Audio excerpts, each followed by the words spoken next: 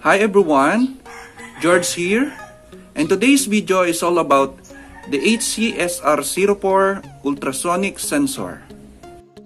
We will give some details about it, explain how it works, and at the last part we will create an Arduino sketch to test its functionality.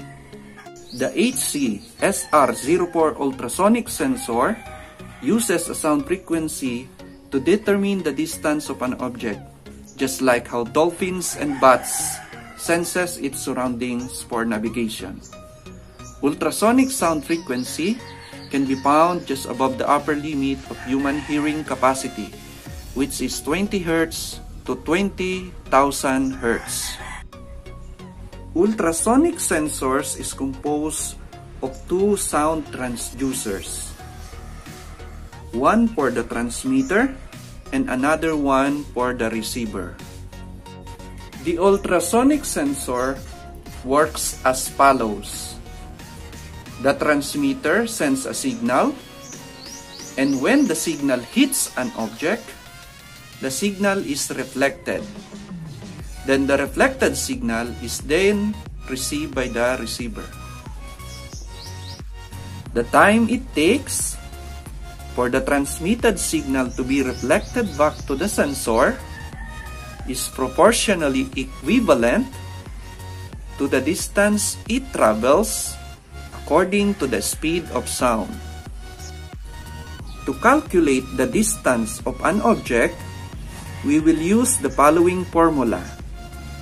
Distance is equal to the duration multiplied to the speed of sound. But we need to consider that the signal is sent, hits an object, then reflected back. So taking it in consideration, instead we will use the following formula, which is distance is equal to the duration divided by 2 multiplied to the speed of sound. The speed of sound is approximately 343 meters per second. But since the return value of ultrasonic sensor is in microsecond, we will use 0.0343 centimeter per microsecond as the speed of sound. The pin assignment of HC-SR04 is as follows. BCC should be connected to positive 5 volts DC. Trig pin or trigger pin is an input signal which is used to activate the sending of ultrasonic signal bursts. Echo pin is an output signal which returns a TTL high equivalent to the duration of travel from transmitting to receiving. Ground pin should be connected to common ground. This module provides a distance measurement between 2 cm to 400 cm with an accuracy of 3 mm at a maximum angle of 15 degrees. For more details, you may check the datasheet. Links will be provided in the description. In order to test the functionality of ultrasonic sensor, we will need the following materials: an HC-SR04 ultrasonic sensor, an Arduino Uno microcontroller board, a breadboard, and some jumper wires. So let's get started. So now, let us build our test circuit.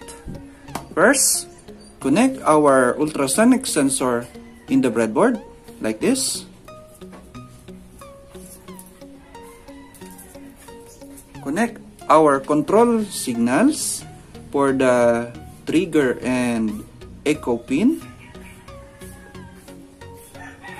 like this.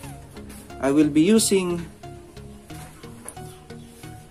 digital pin 9 and 10 for the echo and trigger signal. So I'm connecting trigger pin to pin 9 and echo pin to pin 10. Then I will be connecting our supply, voltage supply, VCC to 5 volts, and ground pin to Arduino ground. So connect this to ground and 5 volts.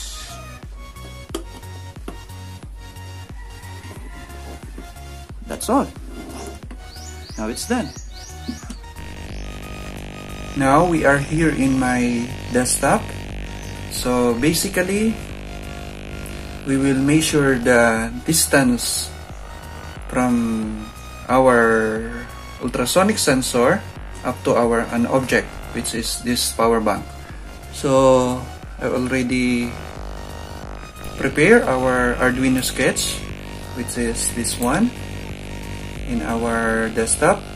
So basically, I just define an echo pin as connected to digital pin 10, and the trigger pin is connected to digital pin 9. We define a variable which is long for the duration and for the distance.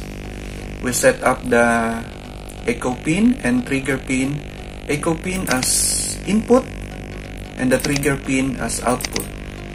Then we send a setup complete for our test.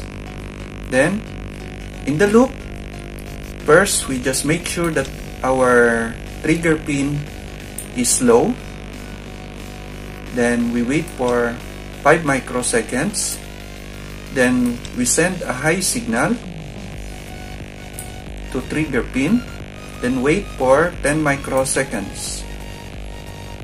Then we return the trigger pin to TTL low. Then we read the duration using the pulse in function.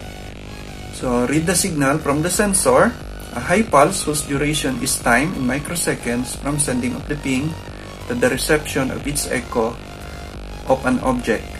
So the returned value here is in microseconds. So basically, the distance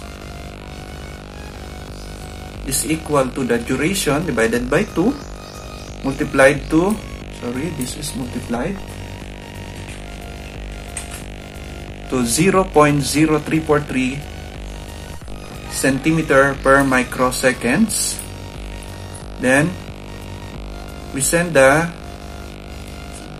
data to serial monitor. So distance is distance, which is this data in centimeter. Then let's give some delay. Let's say for 1 second. After that, we save. Then make sure in the tools the correct board is selected. So our board is an Arduino Uno, which is this one, Arduino Uno, and make sure that the correct port is selected also. After that, press upload. Then we will wait for the upload complete.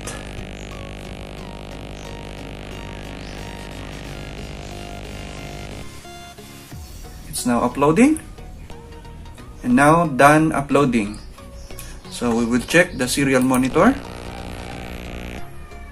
Setup complete. Distance is 20 centimeter. So it's correct. So let's say we move it to around 15 centimeter, like this. More. Yeah. Or move it closer.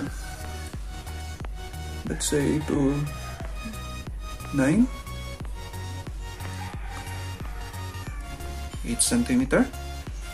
So I think this one can go up to 2 centimeter. So the longest distance it can measure is up to 4 meters.